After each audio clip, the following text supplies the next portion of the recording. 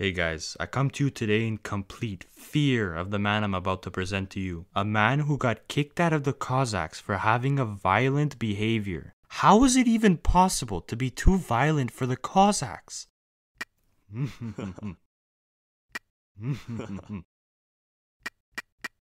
Wait, no, wait.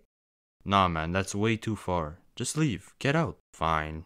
The soon-to-be Mongolian Buddhist warlord Roman von Ungern-Sternberg was born where all Mongolian Buddhist warlords are, in 1886 in Austria to a noble Baltic German family. But don't worry, Austria was spared from the terror that was young Sternberg because he did most of his terrorizing, growing up in Estonia, which at the time was a part of the Russian Empire. And by terrorizing, I mean at 12 years old, he strangled his cousin's pet owl for no good reason. And during classes, he would sometimes randomly throw textbooks out the window and ask the teacher if he could go get them, but would never return. Some say he's still looking for his textbook today. So anyways, basically the guy you don't want to give a sharp pencil to.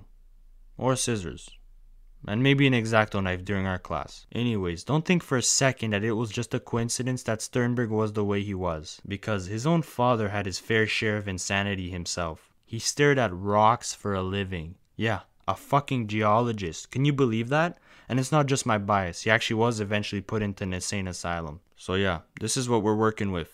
So there's a few things you should know about Sternberg. He was a 99 monarchist, like the type that believes all the commoners cannot judge what a king does because they just couldn't comprehend the royal thought process. A 99 apocalyptic, which, in his defense, makes a bit of sense because Russia in the early 20th century was in such a weird place. And, most importantly, he was a 99 Mongolian enthusiast. Like seriously, it was crazy. He was like a disgusting mix of toxic K-pop stans with a bit of socially exiled body pillow grooming anime weebs and a hint of violence. Actually, never mind, a whole fucking handful of violence. Stir it up a bit. I recommend about 3 to 4 times. Put it off to the side. Maybe dip in a little finger if you're feeling it too, if you're feeling frisky, and bada bing, bada boom. You got yourself an owl killing Sternberg. He went even as far as to say he was a descendant of Genghis Khan. I mean, he looks just like him. I'm convinced. Never mind. He was also a 99 degenerate, and the greatest testament to that was his experience with World War I and all the great fun he had. I'm talking charging up on a horse straight into machine guns and trenches. If you thought Roosevelt was fearless, let me introduce you to Roosevelt's degenerate little Estonian brother, born with all the sheer stupid luck a mortal man could muster. He was doing all of that during a battle where about 1 out of 15 men came back home. And somehow, Sternberg was that 1 out of 15. And obviously, there came a point when both armies just stopped and looked at him like a living war god or something. I don't know, at least that's what I would have done if I was a German during World War I on the Eastern Front. Just totally mesmerized in fear of the Russian man just completely running laps around the battlefield. Are you seeing this?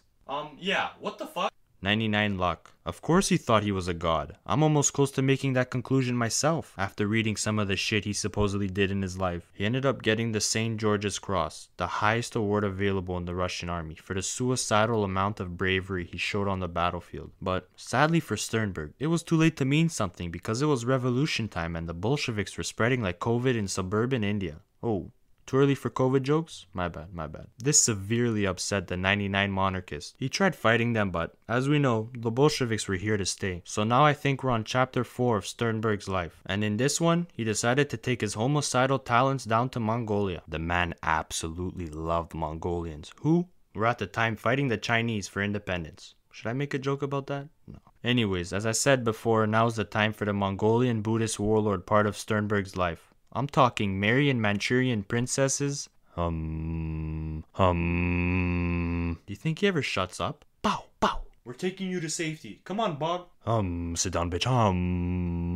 Saving Mongolian rulers and leaving no witnesses. Taking over the goddamn capital Urga and looting Chinese businesses. And most importantly, banging everybody's mistresses. Actually, I'm just joking about that last part. In his militaristic Buddhist sect, he practiced the unthinkable.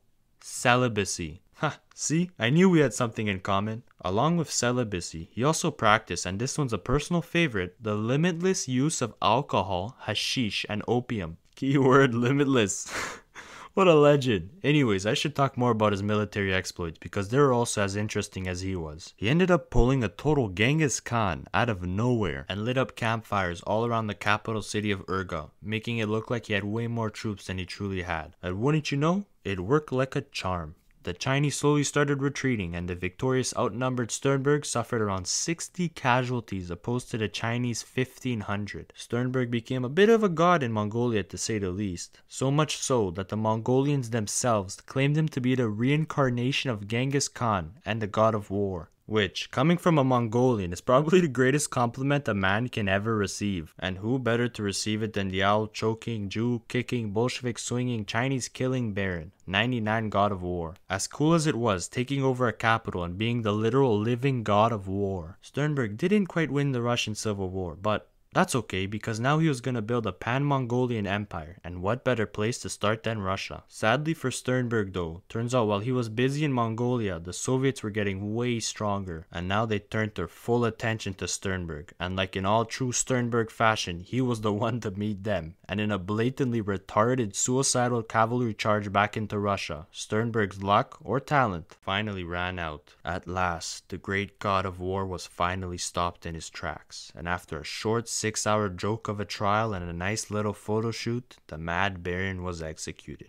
Allegedly, his last words were, "But the world has never seen a terror and a sea of blood like the one that is coming now."